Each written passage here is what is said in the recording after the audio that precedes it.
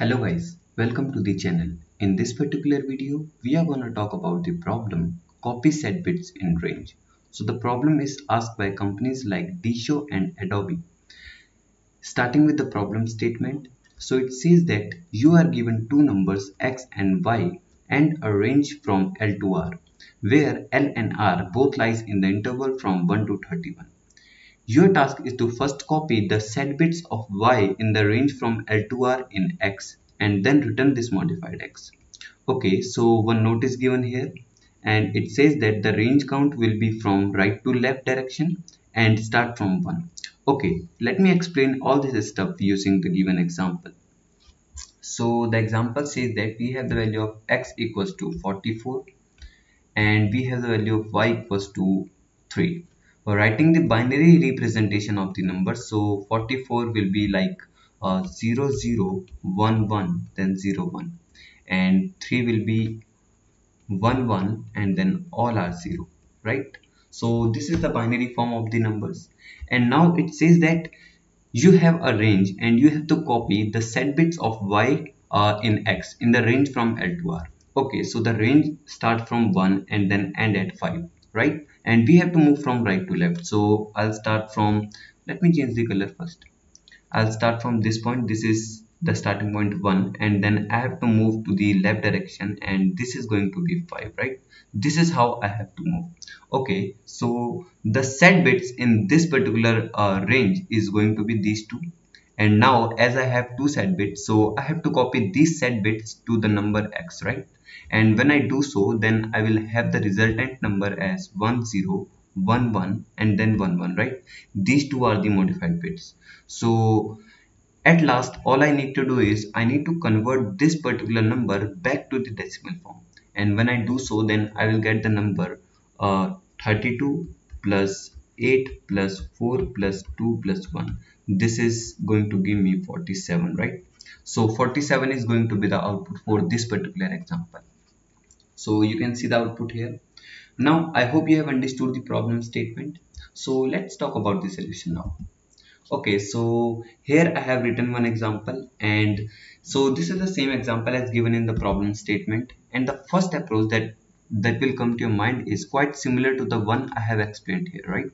So first of all, we need to convert the number into the binary form, then we have to copy the bits in the range, and then we have to convert the number back to decimal form. Let me write these steps. So the first is convert x and y to binary form, right? This is the first step, and the second step is copy set bits in range L to R. This is the second step, and the third step is convert modified x to decimal form again, right? Decimal form. So these are the three steps that I need to follow, and quickly showing you the code. So here is the code. You can see the code here, and the first step is here we are converting the numbers into their binary representation, and then we are starting a loop in order to copy the bits, right? Okay, so what is this? What I'm doing here? You can see here I'm doing some change in the intervals, right? Let me show you why. So okay, so you can see here that the intervals start from 1, right? And we move from right to left. So this position is 1, but actually when we talk about an array, so the indexing start from this position 0. So this means that if this position is 0, then this position will be n minus I, right? You can see here this position will be n minus I. And what is n here? N is the size of the array. And when we talk about binary representation, then we can have at most 32 bits. So that's why I have taken the size as 32. This is for the 32-bit representation of the numbers. So I'll write 32 minus n, right? Similarly, for right, like for this is r, right? For this I'll write 32 minus r. And now one thing to notice is as I move from right to like left to right, so now this will become my starting point. So this is my starting point and this is my ending point, right? So this is what I'm doing here. You can see here I'm doing just a little bit of modifications so that I can traverse the range, right? And now I'm checking if the given bit of the binary y is equal to 1. If the bit is equal to 1, then I'll simply copy the bits in x, right? So this is the main operation that I'm performing. And after this, this function is going to give me the decimal number back again, right? So you can see two functions here. The first one is like get binary representation, and the second one is get integer from binary, right? So I'm missing some indentation here. Now it's okay. Okay, so now you can see here how I'm converting the number to binary form and to back decimal form again, right? Talking about the complexity of this code, so you can see that I have three loops here. This loop is going to run O of 31 times, right? And this loop is O of log 2, log n, and this is again in the range from L to R, right? So this is O of R minus L. Okay, so this is how I'm solving the problem using the brute force approach, and I'm using some extra space as well, right? So the complexity will be, first of all, talking about the time complexity. So time complexity will be O of 32, right? And the space complexity will be uh, O of 32 again. You can see that we are using two lists here, and for the time complexity, I'm writing O of 32 because even this particular range from R to L is going to lie in the interval from 1 to 31, right, as given in the problem.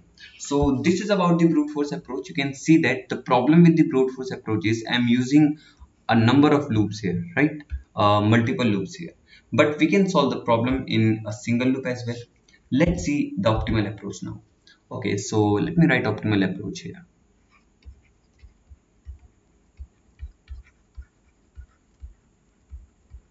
Okay, so here the task is quite simple, but first of all, let me copy the given example. So I'm simply going to copy this example and paste it over here. So this is the example that we have, and the second approach says that instead of converting the number into their binary and decimal form, just what we can do is we can simply check whether the bit is set or not without any conversion. So how we can do this? This is the first step. First step is to check whether current bit is set, right? This is the first step, and the second step is to set the bit in X, right? If the bit is set, if bit is set.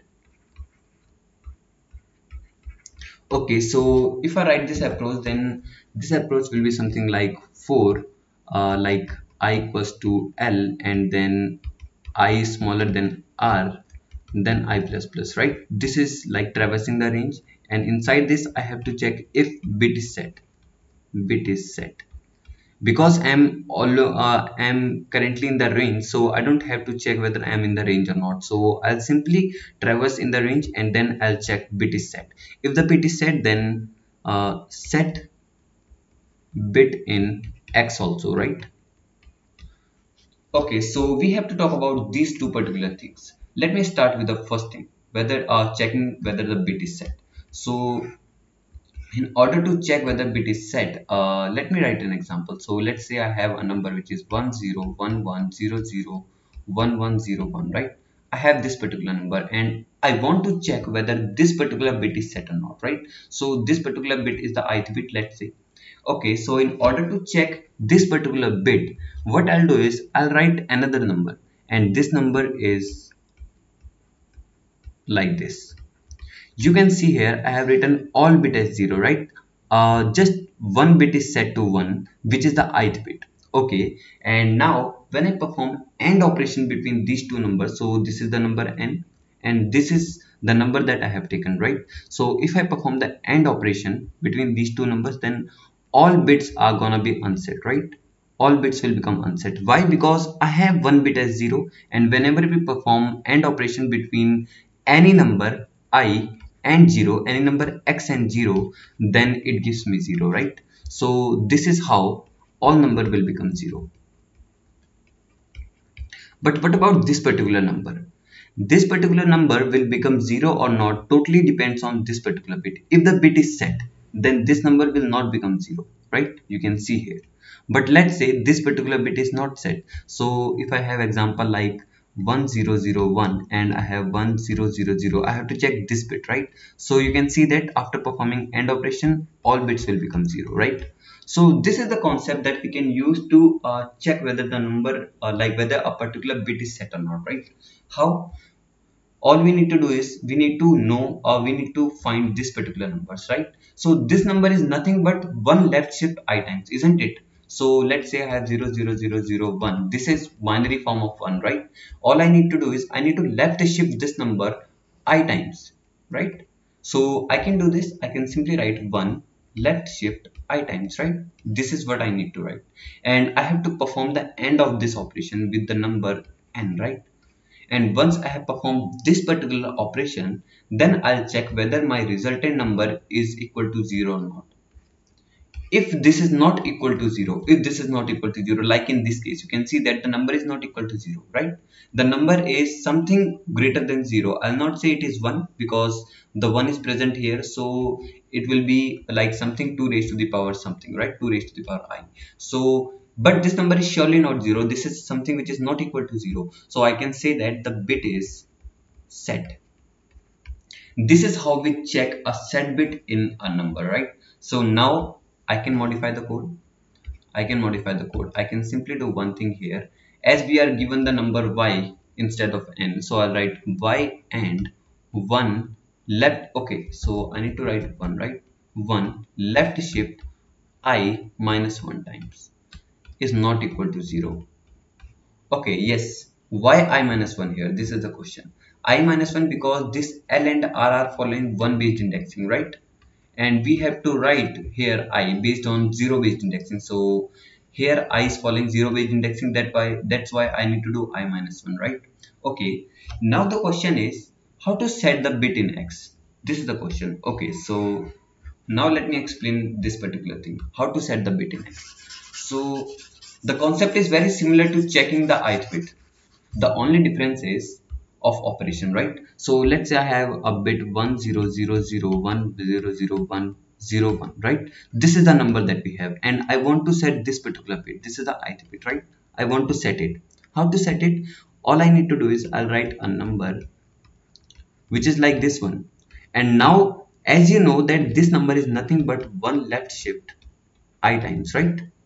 This number is one left shift I times. So how I can set this particular bit? I just need to perform the OR operation, right? And when I perform the OR operation, then this particular operation will give me 1, right? So this is how I can set any particular bit. So as this particular bit is already set, so okay, not set. So let's say if this is the bit and I want to set this bit, so I'll write 1 here, and 1 is again going to give me 1. This is how OR operation works. So I'll do OR operation between these two numbers, and all numbers are going to remain same, right? This is how OR operation works, and just there will be a change in this particular bit, so this will now become 1. So let me write this particular thing as well. I'll simply write here that x equals to x, or this is sign for bitwise OR operation, right? And then I'll write 1 left shift I minus 1 times. So this is how we can get the modified value of x when this particular loop completes. So at last I just need to return x. Now you can see that we have optimized this particular code a lot, right? Because in the previous approach we were using 3 different loops, but now we are solving the same problem in just 1 loops and using the bitwise operators, right? So I hope you guys will like the explanation. Talking about the time complexity, so it is again O of r minus l, and space complexity is O of 1 now, right? So this is all about this video. Okay, let me show you the code now. So before signing off, let me show you the code. So I have the C++ code here and the Java code here, and you can see that the C++ code and the Java code is exactly the same, right? But talking about the Python code, so there is just a difference of syntax here, and the logic is going to remain same, right? So now this is all about this video. Thank you.